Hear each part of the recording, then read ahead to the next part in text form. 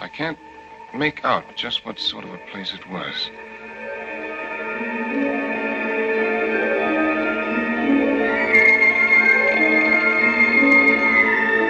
It seemed to be a gambling house. But there weren't any walls, just a lot of curtains with eyes painted on them. A man was walking around with a large pair of scissors cutting all the drapes in half.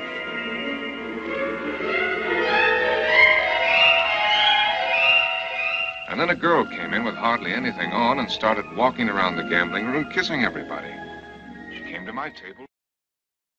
All right, the first virtual reality system I want to give you is it's kind of it's a really good one because it's completely virtual, it's completely immersive, and it's about the only completely immersive virtual reality system I can think of, and that's dreaming.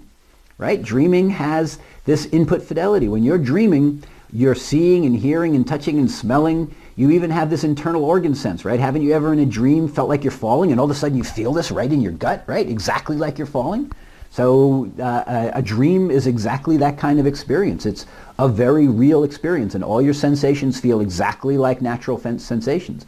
And the same for output fidelity. All your behaviors seem like they're exactly the same behaviors. You walk in your dreams, you talk in your dreams, you do all the things that you do in real life in your dreams.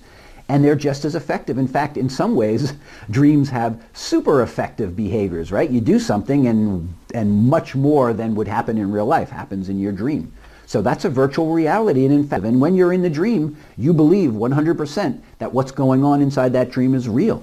And that's the enigma of dreams. That's why dreams are so amazing and so cool, is that they have that ability to feel completely real